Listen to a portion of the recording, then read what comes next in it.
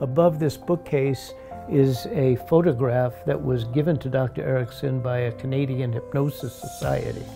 It's a famous lithograph of Charcot in Paris demonstrating hypnosis. I think the name of his hypnotic subject was Blanche, and he was demonstrating that hypnosis was a more hysterical manifestation. His view, Charcot's view about hypnosis, did not continue much past Charcot, but it's a historical picture, and there are historical figures in there like Babinski and Tourette, who were students of Charcot. Freud was a student of Charcot, and Freud had this picture in his office, and if you went to the Freud Museum in London, you would see this picture above Freud's couch.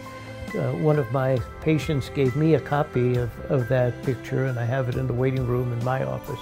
So it represents something about the history of hypnosis, how hypnosis has developed, and how it is more understood, a lot due to the work that Dr. Erickson did in his professional career, and continues now with the people who have learned from Dr. Erickson and those who have read about his work and continue to advance his contributions.